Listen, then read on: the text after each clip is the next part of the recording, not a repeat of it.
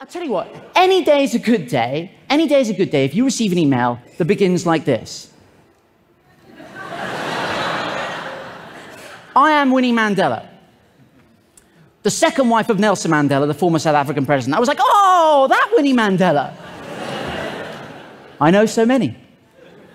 I need to transfer $45 million out of the country because of my husband Nelson's health condition.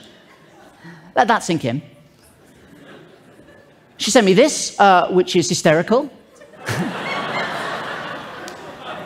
And this looks fairly legitimate. This is a letter of authorization, but to be honest, if there's nothing written on it, it's just a shape.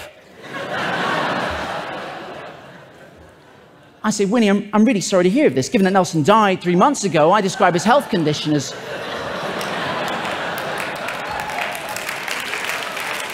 That's the worst health condition you can have, not being alive. She said, kindly comply with my banker's instructions. One love.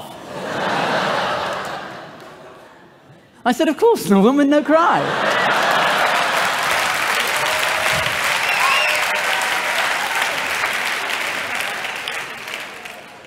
She said, my banker will need transfer of $3,000. One love.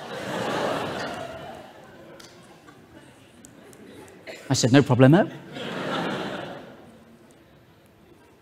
I shall share it.